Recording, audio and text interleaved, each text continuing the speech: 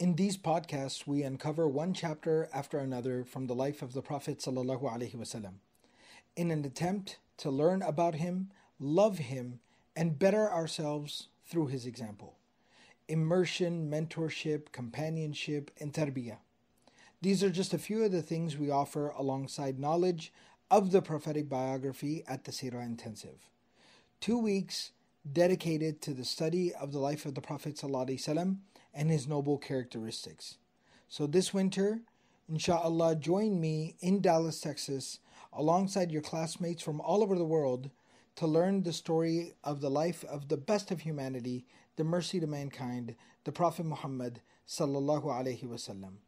Go to seerahintensive.com to register or for more info. Okay, bismillah walhamdulillah wa salatu wa salamu ala rasulillahi wa ala alihi wa sahbihi ajma'in. So inshallah, continuing with our study of the life of the Prophet sallallahu alayhi wa sallam, Seerah Nabawiyya, the prophetic biography. In the previous session, we talked about after the Prophet ﷺ's return back from the campaign and the expedition of Tabuk, we talked about how the people of Ta'if, Banu Thaqif, they arrived in Medina and they accepted Islam at that time. And it was a very powerful and also a very felt, very heartwarming story and experience from the life of the Prophet ﷺ. And there were also some very profound lessons that were contained there, where we talked about the idea of community and how community is compassion, and the type of approach, the type of mentality, the type of heart that community requires and that community is built upon. One of the things that I had mentioned last time, and I had kind of mentioned it very briefly, I wanted to go back and touch base on it just once more, because what we're going to be talking about is, unfortunately, a very different side of community as well. So I want to start off by reminding us of exactly what the foundation of the community of the Prophet ﷺ was, how he built and how he established that beautiful community of Medina that is a role model for all of our communities today. One of our very senior teachers who's passed away now, Shaykh Abdul rahimahullah, he always used to talk about this idea that the goal of the work that we're doing is to try to get back to the place where Medina was before the passing of the Prophet ﷺ.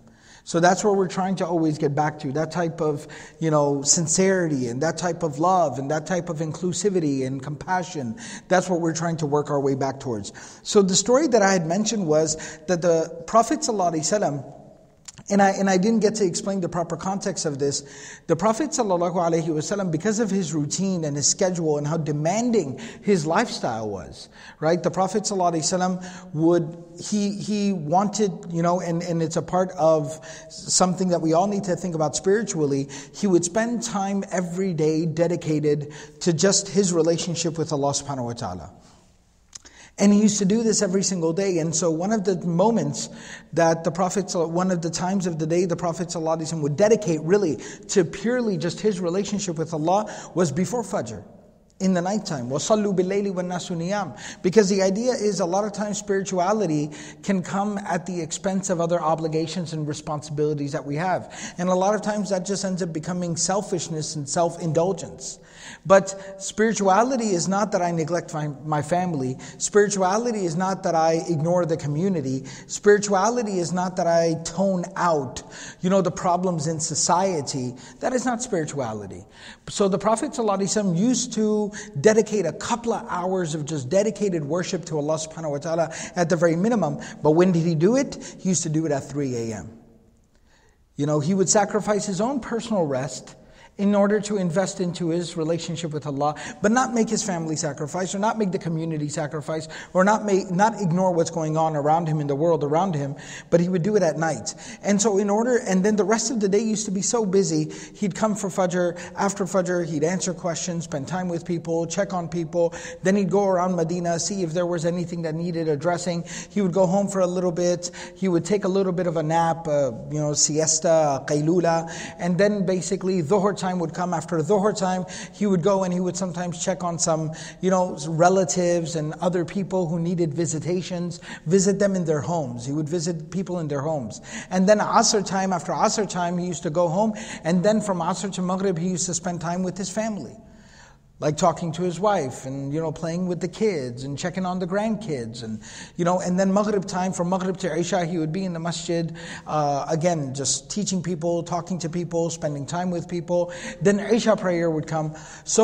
And then remember, his day didn't start at 5 a.m. or 6 a.m. or whenever Fajr was. His day started at 3 a.m. because of his worship routine. So in order to be able to just manage all of that and kind of not lose his sanity and not lose, his mind because of how busy he would be, the Prophet ﷺ was very particular about that. When the Isha prayer is done, he would go home. And he would pray whatever needed to be prayed as a follow-up to Isha at home, and then he would go to bed. And in fact, the Prophet ﷺ, and this is something we see in society, the parents who maybe have, teenagers or who have raised teenagers are going to nod their heads when they're going to understand this, that, with the later you stay up at night, the more you sleep in during the day. Right? And there we go. There's the head nods, right? So they're like, yes, correct, right? So that's a common frustration that we all have, right? The bad habits that start to develop during that time. So for this reason, the Prophet ﷺ naha anis samar.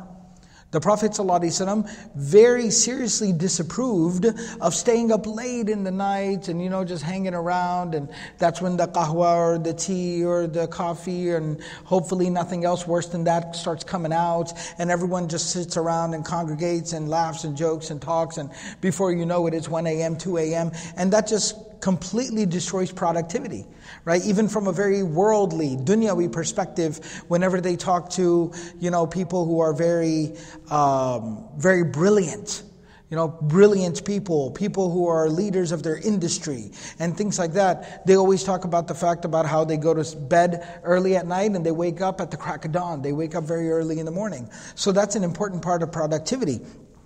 So the Prophet ﷺ was not about, social gatherings at nighttime.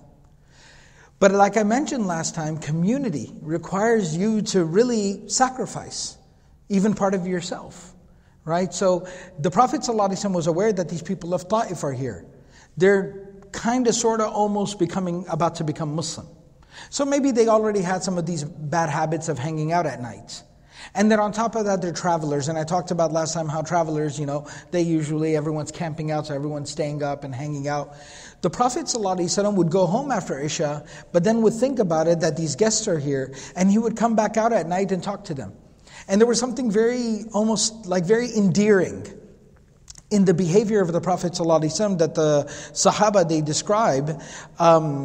Aus bin Hudayfa radiallahu ta'ala anhu, who was amongst this delegation from Ta'if who became Muslim later on, he describes this. He says the Prophet ﷺ would come in, he would come out to check on us, because we'd all be hanging out in the masjid and talking. So he'd come out to hang out with us and check on us. And then he says that يَأْتِينَا بَعْدَ الْعِشَاءِ يُحَدِّثُنَا قَائِمًا عَلَى رِجْلَيْهِ. But he wouldn't sit down.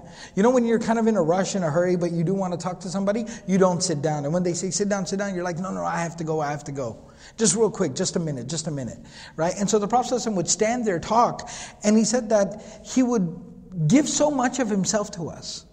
Like he'd be so sincere, and he'd really get into the conversation and start telling us about his life and start asking us about our lives, that the conversation would go on so long he'd get tired. كَانَ يُرَاوِحَ بَيْنَ رِجْلَيْهِ مِنْ طُولِ الْقِيَامِ. And then he would start to lean on one leg and lean over to the other leg. And like when you're standing outside talking in the parking lot, you're like, I gotta go. And then you're talking, and then after a while you notice yourself, you're leaning on the car, right? And things like that. So that's how the Prophet ﷺ was. That's how much he loved people. And specifically, he would talk about, and this is the other thing. We think community is always just based off of lectures and halaqas and classes, as I'm giving a halaqa, right? But I get the irony in that. However, we think that that's completely what community is predicated upon. Community is about sharing your lives and sharing personal experiences and really bonding with one another on common experiences. And so what did the Prophet ﷺ used to talk to them about? He wouldn't start giving them a lecture. Alhamdulillahi nahmaduhu wa nasta'in. He didn't start giving them a lecture. What they say, La ansa wa kunna mustad'afina mustadhallina bi Makkah. Falamma kharajna ila al-Madina kanat sijalul harbi baynana wa baynahum nudalu alayhi عَلَيْهِمْ وَيُدَالُونَ عَلَيْنَا. Oh, I remember the days when we were weak and oppressed in Mecca, and then we came to Medina, and then there were wars, and some of them we won, some of them they won, and it went back and forth. And he would just kind of talk about life and experiences, struggles and sacrifices, because that's something that we all share. Everyone's got some pain, everyone's got some struggle, everyone's got some type of sacrifice. So this was what the community of the Prophet ﷺ was built upon. But that specific thing I mentioned was one particular night when he didn't come out for a long time, and they kind of, jokingly said to the Prophet ﷺ, لَقَدْ أَبْطَعْتَ عَنَّا لَيْلَةً. That, they said that, we've been expecting you because you come out every night. So we've been expecting you, but you came out a little bit later. And the Prophet ﷺ said that I was reading my portion of the Quran that I read every night, and it just took a little longer today. And the narrator, Imam Abu Dawood, in that narration, he adds on to the end of it that O specifically mentions that I asked the companions of the Prophet sallallahu alayhi wasallam how much Quran they used to, like how they would divide up the Quran, like how many days they would finish a Quran in, a reading of the Quran. Some said thalathun, some said 3 days, some said khamsun, 5 days, some said sab'un, 7 days, some said tis'un, 9 days, some said ihda asharata, 11 days, some said thalathata ashara, 13 days. But nevertheless, you see that these were people who spent a lot of time with the Quran every day, because that's the food for the soul, right? And that's something we definitely need to recommit ourselves to. So I started here by kind of reiterating where we ended last time, to remind us of what the community of the Prophet ﷺ was built on. Because as I said, we have a little bit more of a challenging theme to talk about today. Another part of community is that sometimes there are difficulties and there are conflicts and there are problems in a community. And what we're going to be talking about today is kind of the final chapter of one of the really problematic people in the community of the Prophet ﷺ. That was a man by the name of Abdullah ibn Ubayy Ibn Salul. Abdullah ibn Ubayy Ibn Salul was a man who is very, infamously remembered as Ra'isul Munafiqeen. He was a leader of the band of hypocrites, the group of hypocrites. Okay, and what hypocrisy means here is not necessarily, the Prophet ﷺ in a hadith, in multiple hadith, he talks about, ayatul munafiqi thalathun, 3 signs of hypocrisy. When you speak, you lie. When you make a promise, you break it. When you are trusted with something, you violate that trust. In another narration, he adds a 4th one, that whenever you get into a dispute or an argument with someone, you become obscene or vile. Okay? Like you can't disagree without fighting. All right? So those are more like what the scholars have explained, nifaq amali. Those are the actions of the hypocrites. But what the hypocrites were during the lifetime of the Prophet ﷺ that the Quran spoke about, that the Prophet ﷺ dealt with, they were true hypocrites, hypocrites of the heart. And that's something that we can never, ever know. It's something we constantly, gauge ourselves in regards to. We hold ourselves accountable for. We take a long, hard look in the mirror periodically, but it's not something that can objectively be gauged from the outside, that can't be measured or seen from the outside. It's something inside the heart and only Allah knows. We are fearful of it, we are mindful of it, we work actively against it for ourselves, but we can't say that about anyone ever.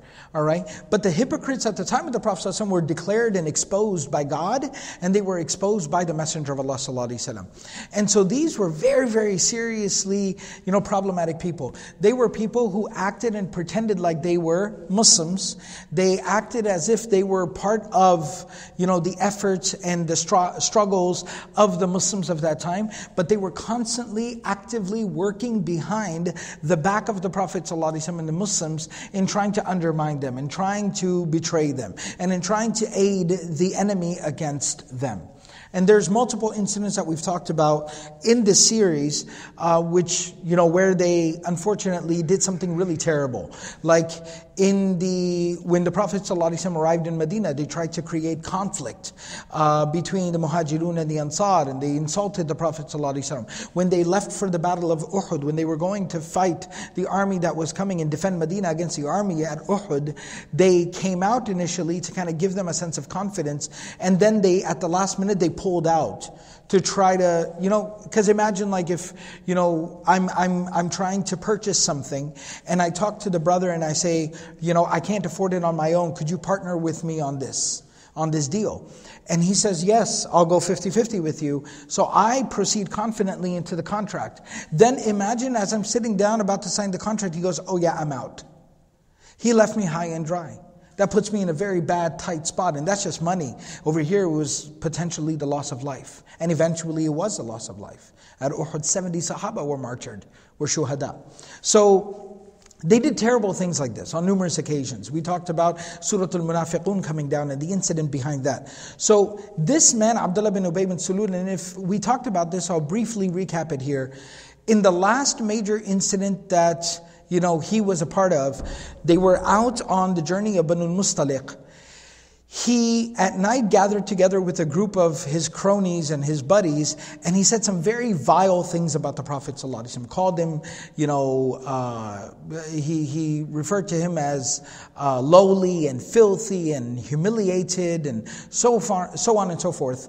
One of the young, sincere Muslims heard this conversation, came to the Prophet sallallahu alayhi wasallam, and informed him. The Prophet ﷺ, when he asked them, he summoned them and he asked them about this, they lied and they swore, يَحْلِفُونَ بِاللَّهِ مَا قَالُوا. Right? يَحْلِفُونَ لَكُمْ لِتَرْضَوْا عَنْهُم. Like many references in the Quran. Right? So they said, قَالُوا نَشْهَدُ إِنَّكَ لَرَسُولُ اللَّهِ. Right? No, we know you're the messenger of Allah. We bear witness and we didn't do this and we didn't do that and we didn't say this. And eventually Allah revealed Surah Al-Munafiqun where He exposed them. وَاللَّهُ يَشْهَدُ إِنَّ الْمُنَافِقِينَ لَكَاذِبُونَ. God testifies that these people are a bunch of liars. So Allah exposed them. When that happened, that's it. That was kind of the final, that was the final indiscretion. That was the straw that broke the camel's back. So when they returned back to Medina, his own son opposed him and threatened him. And eventually, his own tribespeople, his own family members who were sincere Muslims, basically placed him under house arrest. They told him, you're not allowed to speak publicly anymore, because he used to sometimes get up and start speaking in the masjid without permission from the Prophet ﷺ. They said, no, you're not allowed to do that anymore. And they kind of essentially placed him under house arrest, and they banned him from participating in any type of communal activities.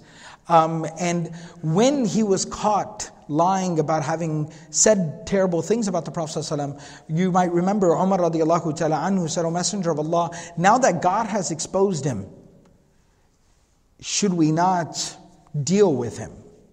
Which was code for we should remove him from existence, right? So at that time, the Prophet ﷺ said no, because then people won't know the backstory, and they won't care about the backstory, right? We know the nature of gossip. What they'll say is, Inna Muhammadan yaqtul ashabahu, that Muhammad kills his own people. So no. And then when his own people placed him under house arrest and silenced him, the Prophet ﷺ turned to Umar and he said, do you see what I was talking about? Allah will make a way. And Umar radiallahu ta'ala anhu said, I already knew this, but at that moment it was a reminder of that the greatest strategy in the world could never outdo the wisdom of the Prophet ﷺ. So much wisdom. All right? Let this play itself out. There's a wisdom in that. Let it play itself out. It's a sinking ship. It's a downward spiral. It's a stone rolling down a hill. You don't need to try to push it. You just get out of the way and it'll keep on rolling itself down the hill and crash. Okay? So that's what ended up happening with him. We are now at the occasion when the Prophet ﷺ came back from the journey of Tabuk. Abdullah ibn Ubayy Ibn Salul, this man who had been so much trouble, he became ill. These are narrations that are mentioned by Ibn Ishaq and Al-Waqidi, and even narrations that are found in Bukhari and Muslim. He became very, very ill. And something very interesting, this should blow our minds. This should just absolutely astound us. He became ill, and the narration mentions, وَكَانَ مَرَضُهُ 20 لَيْلَةً. He was very, very sick for 20 days. فَكَانَ رَسُولُ اللَّهِ صَلَّى اللَّهُ عَلَيْهِ وَسَلَّمَ يَعُودُهُ فِيهَا. كَانَ يَعُودُهُ فِيهَا. It didn't say the Prophet ﷺ visited him.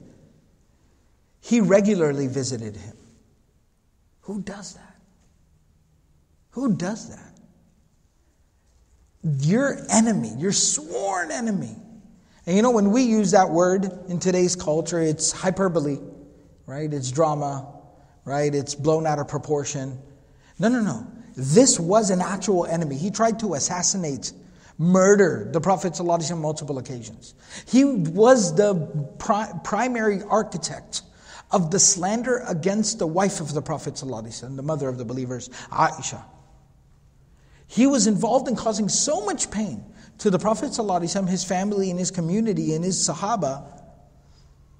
And he becomes sick, he is ill, and the Prophet ﷺ visits him multiple times, goes to check on him and see how he's doing. It's beyond even, and this is the meaning of إِنَّكَ لَعَلَىٰ خُلُقٍ عَظِيمٍ. One of our teachers, Shaykh rahimahullah, who was our teacher in tafsir, he said, إِنَّكَ لَعَلَىٰ, Allah used the word عَلَىٰ, لِلْإِسْتِعْلَىٰ, means to be on top of something, because Allah is saying, you are above good character. Like, think about the best character you've ever seen in your entire life. That's where the character of the Prophet ﷺ, where it ends, that's where his character started. He was beyond what we even call good character. Nobility. He was beyond nobility. Unbelievable. And so the Prophet ﷺ went to go visit him. So he actually made a request of the Prophet ﷺ. Think about how accessible and how kind and how generous your soul must be that your sworn enemy actually can feel like they can make a request of you. He said, فَإِن مُتُّ, he said, if I die, فَحْضُرْ غُسْلِي, then I would like for you to be present at the washing of my body. وَأَعْطِنِي قَمِيسَكَ الَّذِي يَلِي جَسَدَكَ فَكَفِّنِي فِيهِ, and please grant me your shirt that is touching your body so that I may be shrouded in that. وَصَلِّ عَلَيَّ, and I want you to pray my janazah prayer.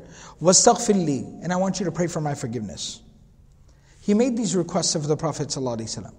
So the narration goes on to mention that when he finally died, his son, whose name was also Abdullah, he was a sincere Muslim. Remember, he was the one who confronted his father and said, I will not allow you to enter Medina until you take back the terrible things you said about the Prophet ﷺ.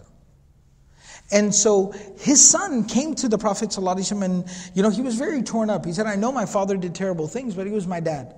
And he's dead now. He passed away. And I fear for him. So he asked for your shirt. So can you please give me your shirt so that we can shroud him and bury him in your garments? The Prophet ﷺ took off his shirt and he gave it to him. He took off his shirt and he gave it to him. Imam Bukhari rahimahullah ta'ala does mention that when the uncle of the Prophet ﷺ, Abbas, he became Muslim a little bit after this, and he kept his Islam secret, hidden for some time because of the danger in Mecca. He came to fight against the Muslims in the Battle of Badr, but he did not come willingly. He was forced. They made him come to try to make a point against the Prophet ﷺ and rally support against the Prophet ﷺ. So he very reluctantly came with the Quraysh in the Battle of Badr, and he was captured in the Battle of Badr. When he was captured, his shirt had become torn. And so while he was being held captive, the Prophet ﷺ came by and he saw that he was tied up and his shirt were torn. And this is the uncle of the Prophet ﷺ. And the Prophet ﷺ called the Sahaba together and he said, he's my uncle. And he's an old gentleman. If it's okay with y'all, do y'all mind untying his hands? And he said, of course, O Messenger, you just have to tell us what to do. He said, I know, but I have to be fair and just. It can't just be because it's my uncle. You have to agree to that. And so they untied him, and then his shirt was torn. So Abdullah ibn Ubayy Ibn Salul, who had a relationship with Abbas as businessmen from back in the day, he saw that his shirt was torn, so he brought him an extra shirt and gave it to him. And so Imam Bukhari mentions that was also part of the wisdom of the Prophet ﷺ, that he paid this favor back. And that's why the Prophet ﷺ said, anyone who displayed any kindness or generosity towards me, I was able to pay all of them back except for Abu Bakr. For Allah, because Abu Bakr has done so much, Allah subhanahu wa ta'ala will have to reward him on my behalf. So that was also part of the wisdom of the Prophet ﷺ giving a shirt for Abdullah ibn Ubayy Ibn Salul to be buried in. Then there's a little bit of a disagreement amongst the muhaddithun. The narration of Bukhari mentions that the Prophet ﷺ did not prayed the janazah of Abdullah ibn Ubayy Ibn Salul. He did not lead the janazah prayers. The narration of Sahih Muslim and some others mentions that he did offer the janazah prayer. It's just a little difference of opinion. But essentially what it says is that the son then said, his janazah is ready, can you please come and lead the prayer? The Prophet ﷺ got up, and Umar radiallahu ta'ala anhu, kind of reached out and grabbed the clothes of the Prophet ﷺ, pleading with him. He's begging him, "O Messenger of Allah, إنه قال في يوم كذا كذا وكذا وقال في يوم كذا كذا وكذا." He said this and he said that and he said this and he said that. You can't go and pray his janazah. And the Prophet sallallahu alayhi wasallam, he said, "دعني يا عمر." He said, "Leave me, O Umar. فإني بين خيرتين." For I have been given two options. I have been given two options. إن ربي خيرني. My Lord has given me options. What he was referring to was the ayah in Surah At-Tawbah. Ayah number 80, verse number 80 in Surah At-Tawbah, in which Allah says, "Istaghfir lahum aw la tastaghfir lahum." Seek forgiveness for them, these hypocrites, or do not seek forgiveness for them. إن تستغفر لهم 70 مرة فلن يغفر الله لهم. Even if you were to seek forgiveness for them 70 times, Allah would never forgive them. ذَلِكَ بِأَنَّهُمْ كَفَرُوا بِاللَّهِ وَرَسُولِهِ. Because they disbelieved in God and His Messenger. So the Prophet ﷺ, he actually commented at that time. Imam Bukhari mentions the narration that the Prophet ﷺ, he said, وَلَوْ أَعْلَمُ أَنِّي إِن زِدْتُ عَلَى 70 غُفِرَتْ لَهُ لَزِدْتُ. He said that if I knew, God said even if you ask forgiveness for them 70 times, Allah will still not forgive them. If I knew that by asking forgiveness for them 71 times Allah would forgive them, I would then pray for His forgiveness 71 times. Look how generous the soul of the Prophet ﷺ is. Look how invested he is. Harisun alaykum. Look how invested he is into people's salvation. By any means. Whatever it takes. Right? That's that type of compassion that we were talking about. So now, the way that some of the scholars like Ibn Kathir and others have reconciled that did he lead the janazah or not, is that the narrations that say he then went, the narration assumes that he led the janazah. He went, but on his way there, right when he was about to reach there, the next ayah basically came down where Allah subhanahu wa ta'ala told the Prophet ﷺ, وَلَا تُصَلِّ عَلَىٰ أَحَدٍ مِّنْهُمْ مَاتَ أَبَدًا وَلَا تَقُمْ عَلَىٰ قَبْرِهِ. Do not lead their janazah prayers, nor should you go and stand at their grave and pray for them there. So that verse came down, and so the Prophet ﷺ, the narration that says he led the prayer, assumes he led the prayer because he left there.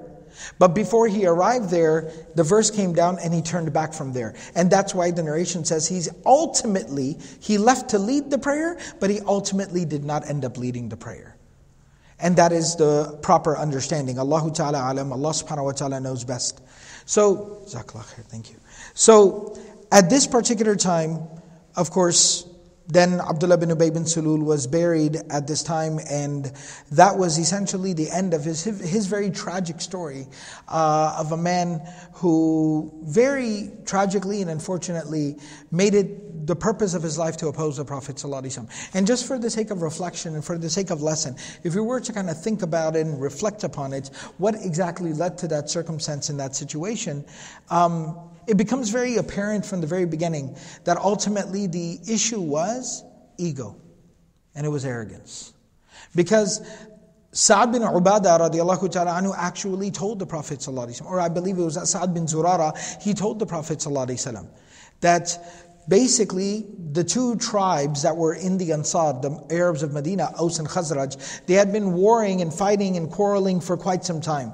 And they had ultimately started to reach some type of peace amongst one another. And the terms of that peace were that they were going to appoint Abdullah ibn Ubayy Ibn Salul to kind of be the de facto leader, the governor of both tribes. And that's how they were going to reconcile. And that coincided with the time where they became introduced to Islam. And once they became introduced to Islam, then of course they turned their attention to the Prophet ﷺ, and he always resented that fact, that I was going to be chief, and he came and he took that away from me. And it was just that arrogance and it was that ego, in spite of all the generosity. When the Prophet ﷺ arrived in Medina, He arrived in Medina. Hundreds of Muslims from Medina, from Quba, came to welcome the Prophet ﷺ. There was like a whole parade, like a congregation following him into the city of Medina. And Asad bin Zurara requested the Prophet ﷺ, do you mind stopping by and just kind of like, greeting him? Recognizing him, acknowledging him as a leader? And the Prophet ﷺ stopped the whole procession, hundreds of people, detoured, went to the house of Abdullah ibn Ubayy Ibn Salul, knocked on his door, and said, I'm here, I've arrived in the city, and I would like to, get off on the right foot and build a relationship with you. We work together to bring the people together. And he refused to come out of his house. He said, I don't want to talk to him. If I want to find him, I'll find him. So it was that arrogance, and that ultimately did him in. And that's something we have to constantly think about. The next thing that I wanted to talk about here today is there are two more deaths that occurred in the 9th year of Hijrah. Towards the end of the 9th year of Hijrah, there were two more deaths that occurred. One happened in the month of Rajab, and the other happened in the month of Sha'ban. And these were deaths of two very remarkable people. And they were very sad occasions for the Prophet ﷺ.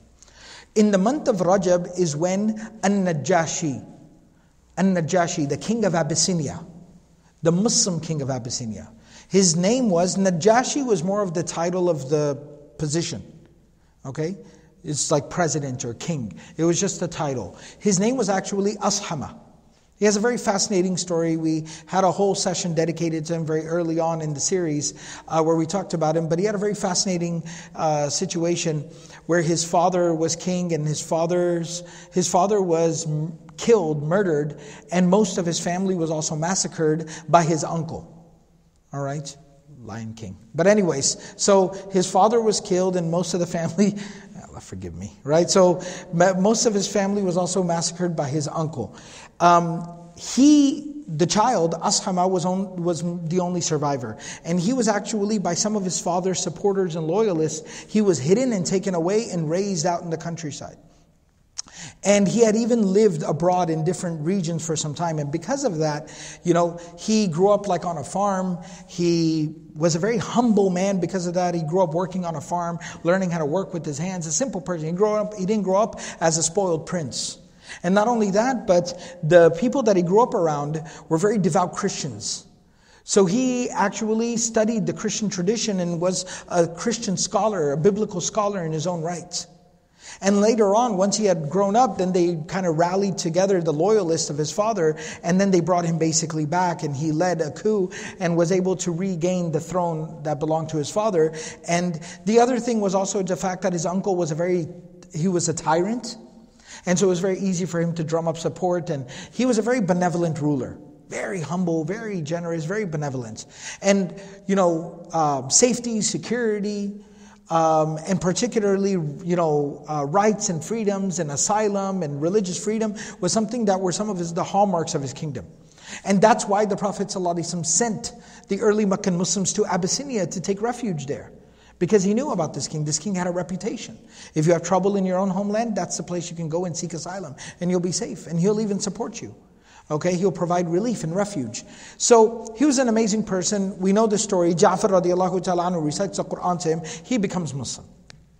He tries to sway the court to, his ministers and everyone to accept Islam with him. He finds them to be completely unreceptive to this. He's very fearful of the fact that this will cause a lot of upheaval. This will endanger the lives of these Muslims, nearly 100 people, and it will create chaos in the kingdom. It's civil war, loss of life. And so he decided strategically, very wisely, and the Prophet ﷺ approved of this decision, to keep his Islam private. But he was a very devout Muslim. Him and Ja'far radiallahu ta'ala anhu, the cousin of the Prophet ﷺ, had a very close relationship. Ja'far used to come and visit him regularly. And they would pray together. And Ja'far used to teach him the Quran. And it's beautiful, beautiful stories. It talks about that one moment where after the Battle of Badr happened and the Muslims had a victory, miraculous victory, Ja'far came to give him the news, but Najashi already heard about it. And so when he walked in, he found Najashi wearing some old clothes and sitting on the ground, kind of like making dhikr. And he said, what are you doing? And he said, I don't know what Muslims are supposed to do.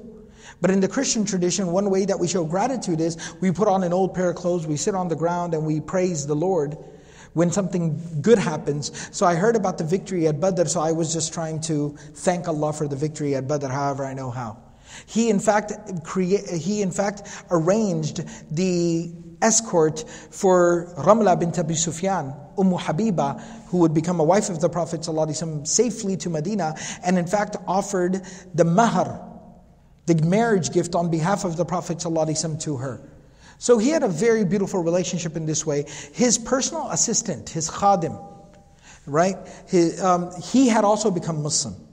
So when Najashi, and I talked about this before, but when Najashi was about to die, when he was about to pass away, he told his personal assistant, who was also a Muslim secretly, he said, look, it's a Christian kingdom. I'm the king. They're going to have a huge Christian funeral and procession and a wake and all that good stuff. They're going to do all that stuff. But I want to first have a Muslim funeral. So when I die, wash my body, put a shroud on me, and I want you to pray my janazah. And that's what his assistant did. And then basically he called everyone in, and then they had the Christian funeral. One other thing it mentions is that, and again, this is not something that's allowed in Islam. We're not supposed to do this, but he didn't know. He didn't know any better because he was so far away. He had some pages that had the Quran written on it. It's said to be the same verses that Ja'far radiallahu ta'ala had recited to him from Surah Maryam. He had written it down on a couple of papers. And he always used to keep those pages folded, and he used to put them inside of his shirt.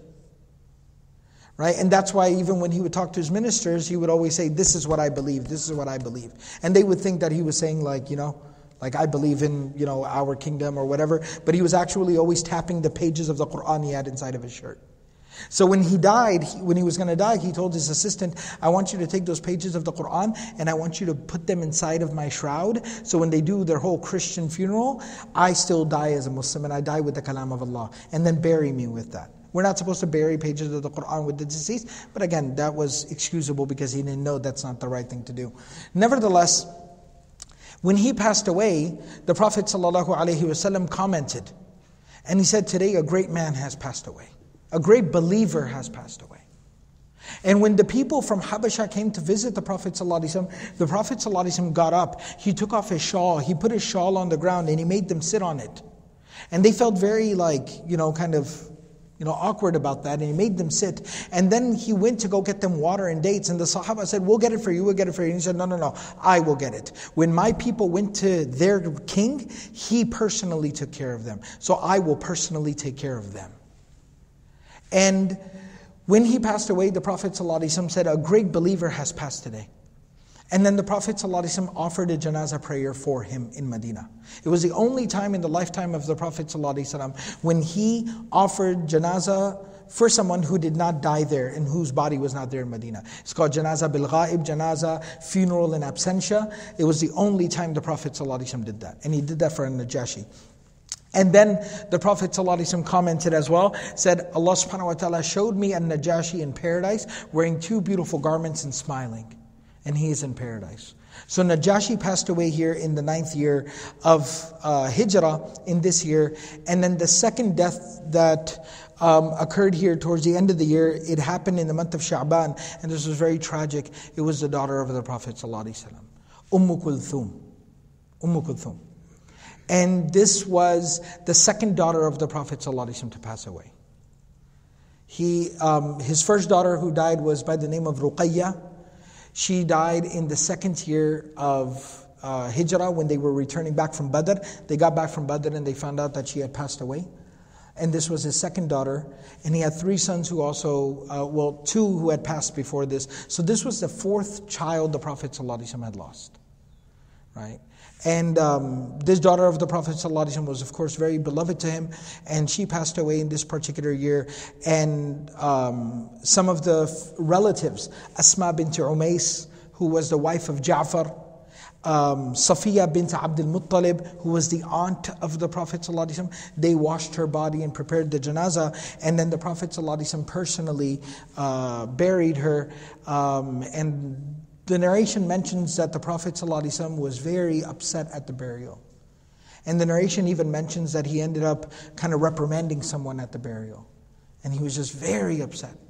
He lost another one of his children, his daughter. And it had a profound impact and effect on him. It was very painful for him. So this also happened here in the 9th year. Lastly and finally, the final, the other big event that occurred in the 9th year of Hijrah was the very first Hajj in the history of Islam. So Hajj was initiated by Ibrahim alayhi salam, وَأَذِّن فِي النَّاسِ بِالْحَجِّ. The Quran mentions that make the call for Hajj. Hajj had continued on, but unfortunately, as we've talked about, the place and the occasion was the same, but it had become completely distorted. And had in fact become a celebration of, they would do business and poetry and tribe and, even celebration of shirk, unfortunately. But this year, the 9th year of Hijrah, was the first year that Hajj was restored to its original purpose. And this was the first Hajj. This is called Hajjatul Islam. This is the restoration of the Hajj by Islam. Okay, in accordance with Islam. The Prophet ﷺ did not go on this Hajj. He sent Abu Bakr radiallahu ta'ala anhu as the leader and Ali radiallahu ta'ala anhu as the teacher on this Hajj. And 200 companions, he sent them to go and perform the Hajj and kind of, set the groundwork for the Hajjatul Wida', the farewell Hajj, Hajjatul Nabi, sallallahu alayhi wa, the Hajj of the Prophet sallallahu alayhi wa, which would happen next year. So inshallah in the next session we'll talk about the Hajj that Abu Bakr radiallahu ta'ala anhu went and performed, and exactly what happened there, and what efforts were made by Abu Bakr radiallahu ta'ala anhu, how the foundation and the groundwork was laid for the following year when the Prophet sallallahu alaihi wasallam would go and perform the Hajj. And we'll pause here and we'll talk about that in the next session. Yeah. Were the mushriks performing the Hajj with the Muslims in this Hajj or not? No, they were not. So we'll talk about that in the next session, where a verse from Surah At-Tawbah specifically came down prohibiting the participation of the mushrikun in the Hajj with the Muslims. They were not running around together. No. And because this was also after the conquest of Mecca, so Mecca, the Kaaba itself, the Safa, Marwa, Mina, Muzdalifah, Arafah, all of these sacred places had been purged from idols and from the practice of shirk. May Allah subhanahu wa ta'ala give us all the ability to practice everything we've said and heard. Subhanallah bihamdihi, subhanakallahum bihamdik, nashhadu wa la ilaha illa anta, nastaghfiruka wa natubu ilayk.